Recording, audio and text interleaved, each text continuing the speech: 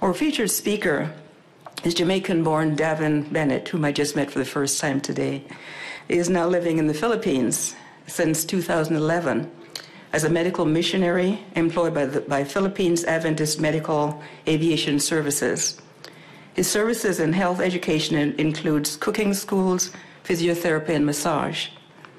With a shortage of licensed pilots in the Philippines, Devin decided to return to the United States for professional training in that area.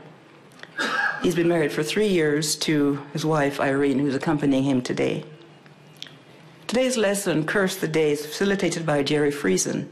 The Friesens are... Our Heavenly Father, without you we can do nothing, and so I just ask that you may take my lips, my thoughts, my words, and make them yours so that your people can receive a blessing from sharing this special feature. In your name we pray. Amen. Naimbag na Sabado kaigsonan. Maligayang Sabado po sa inyo lahat. Feliz Sabado. Sabata rakanaka. Bon Saba. Whatever language you speak, happy Sabbath, everyone. De nada. All right. Answer his call. My name is Davin Bennett. I'm originally from Jamaica, and I'm sure you might be wondering, how on earth did this Jamaican kid find himself in the Philippines? I've flown from Jamaica to the Philippines. It will take you at least, a day's journey just on the flights alone. Answer his call. We're by His Stripes Ministry. My wife is here with us. Believe it or not, that's my home, where I was born and raised and grew up in Jamaica. Of course, obviously, I cannot live there anymore, so I have to find a different place of abode. There came a turning point in my life. I grew up where my mom had me when she was 19 years old. My dad abandoned us at the age of 2. And so I grew up not knowing, what path God is going to lead. And of course, being born and raised in Jamaica under poverty, I never thought to myself that I would ever fly on an airplane or even leave my country. And so the Lord opened up a way where I became a Seventh-day Adventist as a teenager. And ever since I became an Adventist, life just took a completely different turn for me, where I've been able to go places and do things that, as I said earlier, I would never have imagined would have been taking place in my life. One of them is, for the first time, I found myself in the United States of America 6 years ago to the College of Health Evangelism to study to become a medical missionary. During that time, I met my wife. I was her boss in the student cafeteria because I enjoy cooking, and I didn't have the money to pay for the course. So praise the Lord, they had a work-study option. So I came, I worked first, saved, and as a result, I was able to get the training. I drove that bush hog, mowing the lawn, cooking in the student caf. I worked in the greenhouse hydrotherapy department. And immediately after my training, I wanted to go somewhere where I could avail myself and to see if this training was enough to have me survive in the field. Usually the class would go to a country for 1 month, the graduating class. But I told myself, no, I want to go somewhere for 6 months. So I did some research and I found out that the only country that I can go to as a Jamaican national and be there for 6 months is actually the Philippines.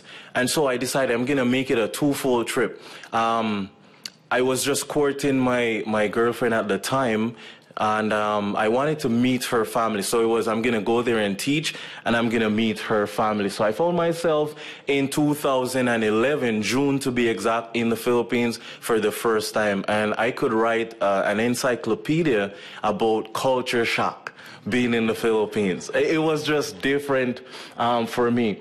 While I was there, I worked with the students. I love outside. And the beauty about being a medical missionary in the Philippines is, even though I was there primarily to teach, the teachers were required somewhat to work with the students. I wasn't there as, the professor and all these students are there to just listen to me.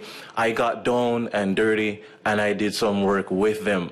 And, we did agriculture together. A Filipino taught me how to make, they call it duyan or hammock. And that's how I was able to get some money so I could pay for the trip and sustain myself when I was there. So it's a little crafty, and I enjoy making them. It took me 3 months to adjust to the sleeping times of the Philippines. So in the night, I had a little flashlight, and I was making these things, and I would post them on Facebook, and I would sell them. One of the things that stood out for me during that time in 2011 on my first trip, I don't really speak the language. So there was a big language barrier. And the question is, how am I going to minister to people that I cannot really communicate with and talk with? So on our outreach, I met this gentleman and I decided he needed to do an ECG. He didn't have the money. So I said, hey, what from my training can I use? And I said, well, I know how to give hydrotherapy. So I put him on a 10-day program where I was giving him hydrotherapy for 10 days. After my mission trip, it was time to leave the Philippines because I was just there for 6 months. And the friend that invited me to that area for a month tagged me in this picture on Facebook. If you look in the mirror, this is Franco. I call him Kuya Franco, our bigger brother. That's what Kuya means in the Philippines. This is Kuya Franco and his family signing up to be baptized members of the Seventh-day Adventist Church. All I knew was just to give hydro. And I met up with him in 2013, and Kuya Franco is still a Seventh-day Adventist up to this day. And so this is one of the experiences that keeps me going back to the Philippines. June 2, 2013, yes, I got married, I tied the knots, and that's my Filipino family.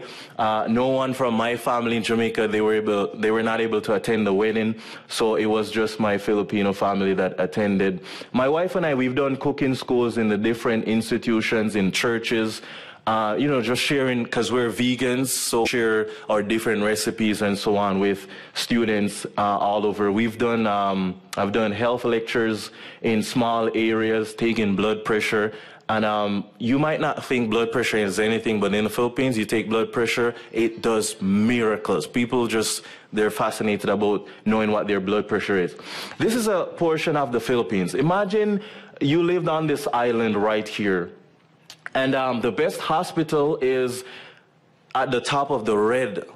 And the little island is the one on where the arrow is pointing. And say you were given difficulties, birth or some issues you're having, you would have to be a really good swimmer to go to the nearest hospital, right?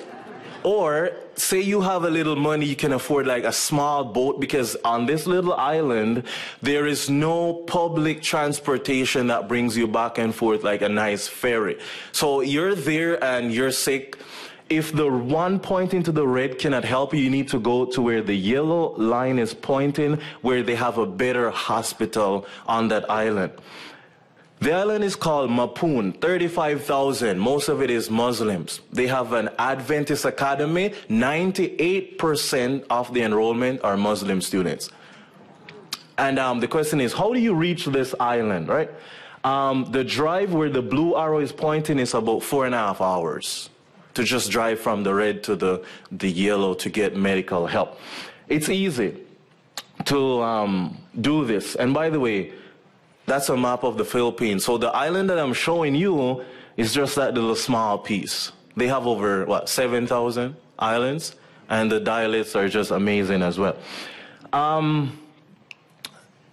It's easy to reach them. Just use helicopters and airplane. 2-3 hours, you pick them up and you bring them to the hospital.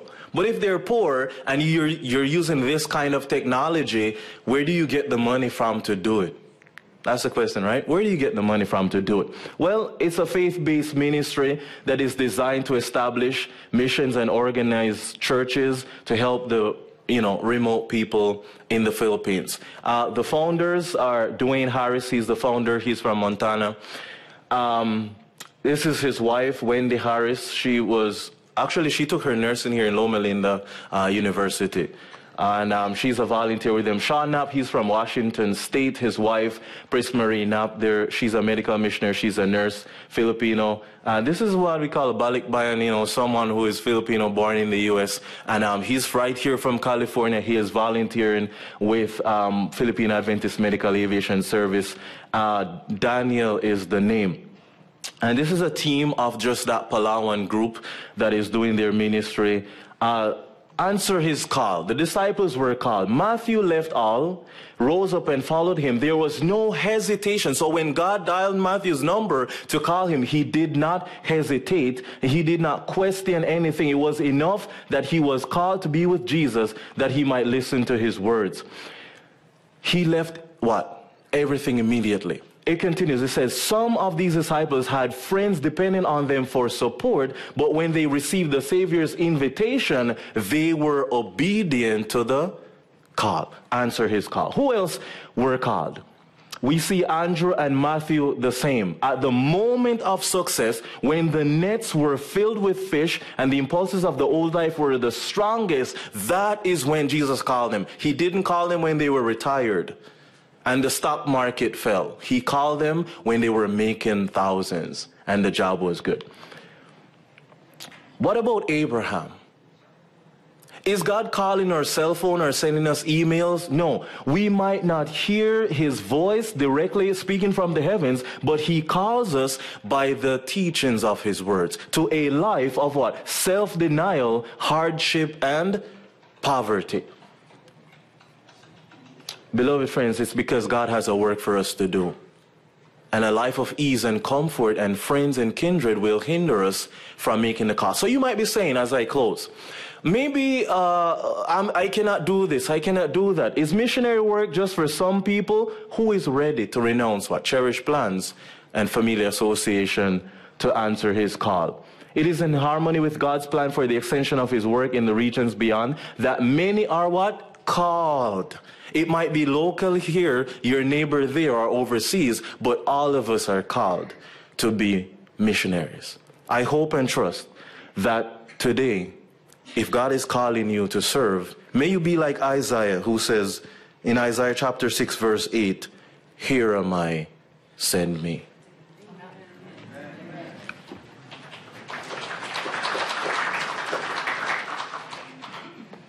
Our Heavenly Father, we thank you so much that as much as you could send angels to do this work, you have invited us, you have called us to be co-laborers with you. You're the one who's going to do the work. You're just asking us to avail ourselves to be instruments that you can use. And I just ask, Lord, that every single individual in this room will not turn off their life or put it on mute, or put it on airplane mode or on busy mode, but may we tune our hearts heavenward, Lord, so that as you make that appeal to us today, to do whatever we can to finish this work so that we can really go home, may we answer the call so that we can finish what our pioneers started 172 years ago. In your name we pray. Amen.